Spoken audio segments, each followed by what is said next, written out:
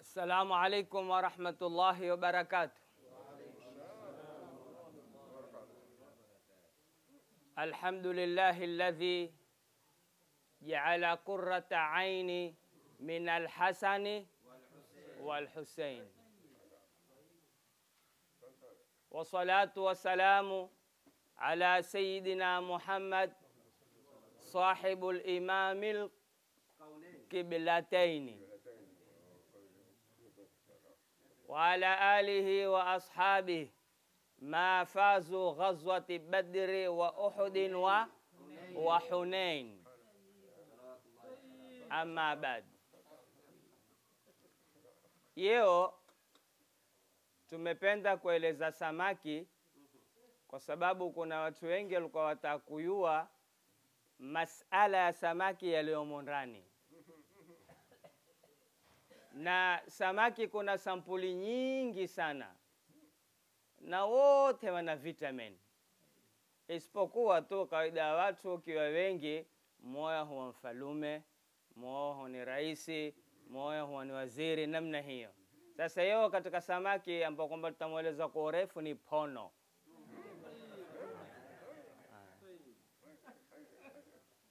Mwenyezi Mungu atuambia katika Qur'ani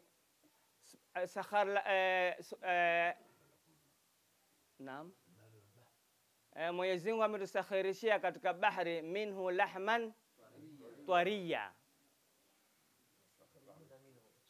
fastakhrijuna minhu lahman tariya. Mwenyezi Mungu ametusakhirishia ni wasakharana albahra. Mwenyezi Mungu ametusakhirishia ni bahari, minhu, katika hiyo bahari itapatikana lahman tariya, yani nyama fresh. Samaki yoyote unayemvua ni tiba yoyote, lakini samaki kwa kwenye freezer siku 3, kisa kana Mombasa wiki, kisa kana Nairobi wa samaki tena huwa ile fresh imeze kutoka. Sasa sisi watu huku wa kwetu wana furaha sana, hata kama metiwa kwenye barafu, lakini huwa ni siku moja mbili. Samaki ni chakula bora, na ubora wake una vitamin, ambao kwamba vitamin hii huwasaidia watu wengi, ambao kwamba tutaeleza mbeleni. Samaki tabia yake ni hari yabis, bapani wa mai ya chumvi, ama wa mto ni barid rutba. Na alozoea kula samaki wa baharini, wapwani hula, huku wa bara hali akila mara nyingine humfanyia infection, pengine utokwa na pee wengine, au wengine huinyeza, kwa sababu ile mai ya chumvi yenyewe ni dawa. Na ajabu, Mwenyezi Mungu hikma yake kubwa kujalia mai ya chumvi ina siri sana, kwa sababu haingii bakteria. Lakini mai ya mto huwa ina bakteria nyingi sana. Angalia ndhi walioko sasa, mfahamu, angalia mbu. Lakini mai ya pwani yako nyaka ngia nyaka toka, haina ndhi, haina mbu. Kwa hivyo kitoweo cha kule ni bora zaidi. Na samaki na anwail mukhtalifa, kuna sampuli nyingi sana katika bahari, lakini leo tutamueleza pono. Na samaki tulivyoeleza yahtawi kamiyatun alia min alprotein. Samaki yoyote una protein, na samaki ambao kwamba utakao kumpata ni uzuri akitoka baharini umtie chunguni, basi wewe utayua umekula samaki nzuri. Na hata kama samaki hakunona, manake alonona ndio tamu, lakini samaki hata kama lile dugwa lile, umefahamu, umelipata, ukitoa baharini ukilipika utapata nafuu mzuri. Kisa samaki kuna kitu inaitwa calcium. Samaki una nyingi calcium. Calcium ni madini ambayo kwamba mathalan kuna mtu amekwenda dawa hospitali hamgonjwa, akatumia ile dawa, baada ya kutumia isimfai ile dawa, basi daktari pengine ikiwa ni mwerevu atayua kwamba huyo una tatizo, basi takupima zile zipimo za calcium, na ikiwa huna calcium dawa haikupozi. na ikiona calcium mwilini basi huweza kujenga nyumba. Ni madini fulani, na ukiona calcium mwilini huweza kufanya mambo mazuri na maradhi madogo madogo hayakupati. Kwa hivyo wale ambao kwamba wako karibu na bahari, samaki kwao ni bora sana. Na samaki waweza kula siku zote, hana madhara yote, kinyume cha nyama zingine. Mathalan nyama ya ng'ombe, kuna wengine nyama ya ng'ombe tabia yake ni baridi yabisi, na mtu mwenye maguu kula nyama ng'ombe huzidi. Mtu mwenye mkali yao ambiwalo mkali akila nyama ng'ombe huzidi. Umefahamu? Lakini samaki aina yoyote ukila kwako ni tiba. Kisa kuna dawa yaitwa thicrosin. Thicrosin ni dawa ambayo kwamba madini yake mengi hutengezwa kwa samaki, hasa mafuta yake. Kwa hivyo samaki ni kitu kizuri.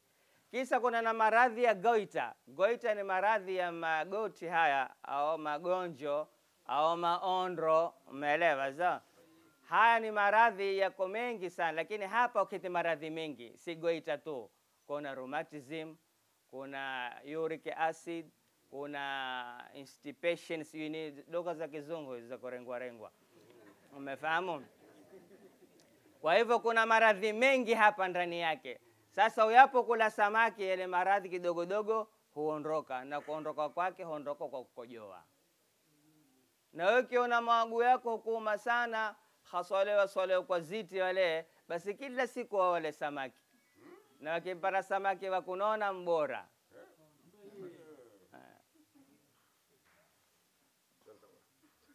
Kisa na wale ambao kwamba wako katika ardhi baidi min albahari, yani wako bara hawana bahari, basi wale wakipata gota hawapoi tena, kwa sababu ile madini ya calcium kwanza wao hawana calcium. Kisa na kutokula samaki, basi ile goita hubadilika huwa endemic goita. Endemic goita ambao kwamba ni maradhi hawatopua tena. Utaona matajiri wa kule wengi sana kila muona benzi, manake kushuka kwake ni taabu. Hata kama kuna hafla gani lazima ende kwa benzi. Na ikiwa una benzi utapanda tokotoko. Kisa samaki yamfaul istisqa. Ukiona matumbo hukuma sana na hukupeka, wewe pata supu ya samaki tu. Kisa samaki usaidia kasbatu ria, koo kiwa umekosa sauti. Umefahamu? Na matatizo ya kuumwa sana na tumbo, hasa upande wa kushoto. Mara nyingine ukiumwa tumbo upande wa kushoto, wengine sana mfigo, la si figo. Mara nyingine huwa ni pafu kuuma, mara nyingine huwa ni riahi zimegandamana, na mara nyingine yako mambo mengi. Na hasa moyo utamwona mtu kwamba mimi na maradhi ya moyo ushika hapa. Moyo si hapa. Moyo ni tini ya titi. Kia tini ya titi ndio hata utaona ukishika hugonga. Na wale ambao kwamba hugonga sana huwa pengine ni tatizo la moyo. Na Mwenyezi Mungu amejalia mtu yoyote katika roho, katika hawa wanadamu, karibu na kufa, moyo gonga sana. Na ukigonga sana hupampo kwenye pumzi moyo. Kisa kiingia ile basi hapo tena inna lillahi wa inna ilaihi rajiun. Lakini ile hikaf kama haikuya, ni moyo tuna pumzi, huwezi ukasaidika ukafaulu. Lakini ikiwa moyo na pumzi na ile hikaf, basi ya mpaka kufa. Kisa dhu'ful kala. Mtu kiona tabu ya figo na matata, basi ajaribu kula samaki kwa wengi. Na pia tueleze figo kuna maradhi 16 katika figo. Watu unena nizijiwe, figo kuna kama hiyo uric acid hiyo. Uric acid humea yula figo, waram humea pa yula figo, ambao kwamba mambo mengi kuharibia. Na watu wengi sasa wamekuwa na maradhi haya. Katika figo, le figo huwa likawa limekonda maradhi. Figo likiwanda sana lina mafuta maradhi. Figo huwa limekuwa kama zere. Kijana lakini figo limekuwa zere, na mtu sura zake utamwona kama mtu mzima na halali si mtu mzima. Yaani figo. Kisa kuna kijiwe kimoja kigumu sana kete tini ya figo. hicho ndio hatari sana. Na kikitoka hapo kile kijiwe kikiwa kimesumbuliwa kwa madawa, henda kwenye nyongo, na ikaenda kwenye nyongo ni hatari zaidi. Kisa aujai dhahari, mtu kuumwa na mgongo. Kuumwa mgongo ataka ale sana samaki, tena haswa pono. Pono kiwa mkubwa, ule mgongo wake ukipasua yao baada kupika, kuna mai pale. Ile mai yamefanywa research, ndio dawa ya mgongo. Ndio dawa. Sasa ukipata ukivunda vunda, basi ule mgongo hutulia. Maana ni dawa kubwa sana. Na mgongo pia kuna maradhi mengi.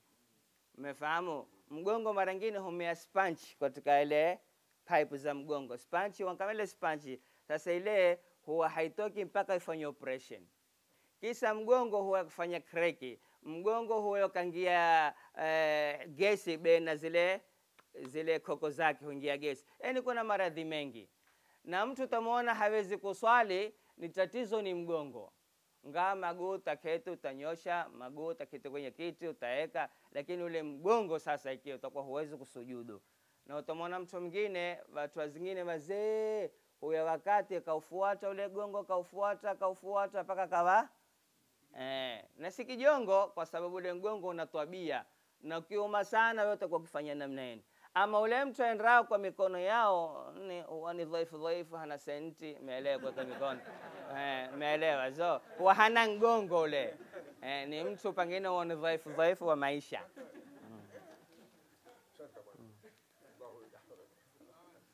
Kisa uyapokula samaki ukatia na kitunguu kingi, hutia damu. Kwa hivyo katika zile zakula zako ukielekezwa na daktari, na hilo usilisahau. Kisa kuna mafuta ya samaki. Mafuta ya samaki yote yana vitamin. Na ni mtu hasa kwa siku hizi ufunga, ukipata ule uyu katia mafuta ya zeti na mafuta ya samaki ukatanganya ukana, itatia mishipa minguvu, haswa maguu. Kama alivyosema maradhi ya maguu siku hizi imefanya yamezidi. Kisa ukatukua supu ya kuku mweusi na supu ya samaki kama cheusi au shogo au pono au teva, ukatanganya ile supu, ukatena pipili ya duka na dalasini katiti, basi wewe siku hiyo utajenga nyumba ya ajabu. Utajenga nyumba ya ajabu. Tena utakuwa na hamu ile miari iniadh, mfahamu, utakuwa una jazba, umeelewa. Lakini kuku mweusi ajabu. Ukitukua kuku mweupe au mwekundu, badala ya kujenga utalala. Kwa hivyo ni kuku mweusi, supu yake ile heavy, pamoja na supu ya tena kapata lile jito lile la cheusi la shogo, kapata ile supu yake heavy, itakukirihisha. Kuna wengine huwa hawezi, lakini uyue mambo yako atakuwa mazuri. Na samaki yoyote ni mzuri kwa kujenga, samaki yoyote, lakini ukitanganya na supu ya kuku mweusi ni zaidi. Kisa ng'onda wote njamul manafi, ng'onda wote. Sasa hasa ukitukua zile zipapa zitoto zile zaliva zile zikavu ukala kwa tendre, umefahamu, basi usitoke nyumbani. Zipapa zitoto zile zikavu ukala na kwa tendre, na tendre si adebi ya hijabu, tendre kama ile ya boksi au sembe barani au sofawi au ile ajwa, ndo tendre mzuri zile. Lakini ukitukua debe utafanya hijabu mpaka asubuhi, umefahamu. Kwa hivyo papa wote ni nzuri katika manafi ya siha, apokuwa harufu zake ukirihisha, lakini una madini fulani nyingi sana ya kuweza kutengeza mwili. Kwa hivyo papa tusidharau, na papa mzuri zaidi ni pono na tawizi. Ama ule pandro ni ladha mzuri, papa mngine ni ladha mzuri, lakini pampa kujenga nyumba zaidi ni pono na pawizi na papa. Pono, pawizi, papa. Wewe apokula pono ng'onda wake na pawizi na papa, basi wewe siku hiyo usitoke nyumbani. Inshallah Mwenyezi Mungu atatujalia haya tulieleza, Mungu atupe manufaa na tufurahi inshallah, na kesho ndio itakuwa ni mwisho, na inshallah kesho tutaeleza farasi. Inshallah Mungu atajalia khairi. Naam.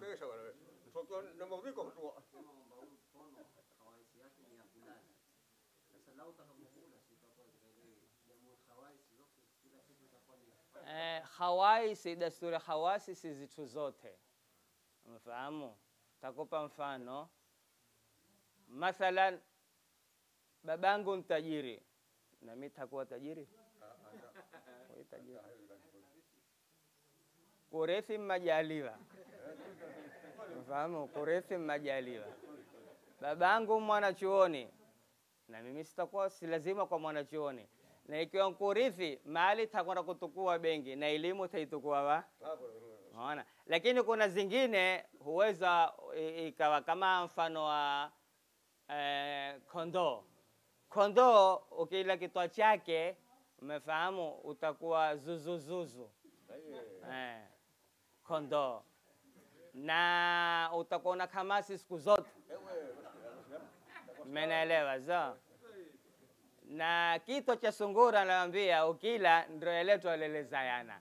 Kwa hivyo si zitu zote kutukua tabia. Inawezekana katika nyumbani mke baba una sukari, mke baba paka takufa mke hana sukari. Na utakuta nyumba nyingine baba una sukari, mama una sukari. Kwa hivyo ni nadra kuwa utarithi mambo namna hiyo. Lakini pono kule Arabuni ndio kitu kikubwa sana. Kule ukipata samaki mwingine hata shogo hata tewa hata nani na ukapata pono, basi pono utakuwa na bei zaidi. Pono ni mzuri sana. Hata tewa pia. Na kule sana wao tumia ile fillet. Fillet tu ile. Mfahamu hasa pono kiwa mzuri. Kasa tulieleza, labda hatutia kwenye klipu, lakini kasa tulieleza, kasa ndiye bwana samaki. Ndiye bwana sana. Wazungu tu hadaa, huyo hapa akafanya mambo kisa wakati kwenye pickup. Hata safari moja Voi kulikuwa kuna convoy ya magari. Sasa ile gari hainendi, sasa ilipopata nafasi ikipigwa ile gang gang limekuwa kupasuka ile tarbala, basi nkasa watupo.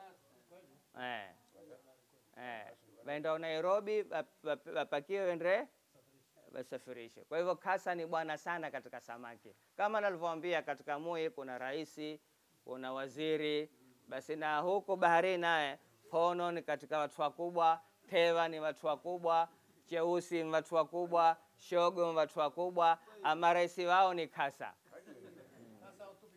Kasa utupi kitu. Hata kule China lile gabadao lile ulisaga wakati kwenye ui. Lile gaba. Na kuna kasa wengine wana utaalamu huzanywa kwa takriban paundi 500 mmoja. Paundi 500 karibu laki.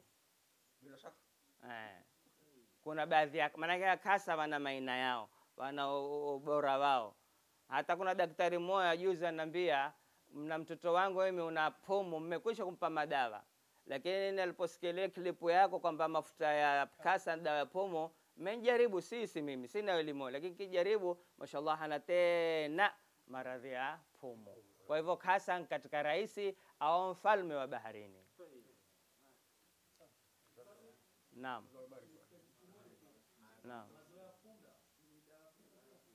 Maziwa punda punda mwenyewe hufai kumla. Mwenyezi Mungu Mtume aliharimisha wakati wa zita za Khaibara, lakini maziwa yake ni dawa sana. Si haramu. Umefahamu? Fresh kabla hayapata. Na mimi nina klipu maziwa ya punda, utanipa napa nikutumia, utazidi kufaidika yale maziwa ya punda.